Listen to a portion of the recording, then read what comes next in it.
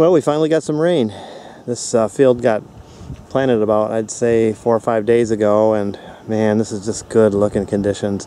Nice and cloudy. It's been rained on decent. I think maybe we got a ½ inch, maybe not quite, but that was enough to dampen the soil down here and wash things off. I mean, I'm seeing chips everywhere. There's another one here. They're just scattered all about here. But the one thing I'm not seeing are somebody else's tracks. That's first for many years on this field. So got a lot of looking ahead to do, but I did find something over here that kind of got the party started, and I'll show you what I got. Just absolutely love looking for points on a day like this.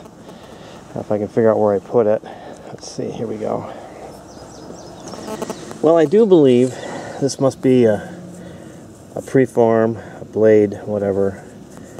It looks pretty good to me. Something that was being worked on. I know I could turn that into a point from this spall here. But I'd say it's a good way to get started, and I got a lot of looking here to do, so hopefully I'll be back with more. So gotta get back to it.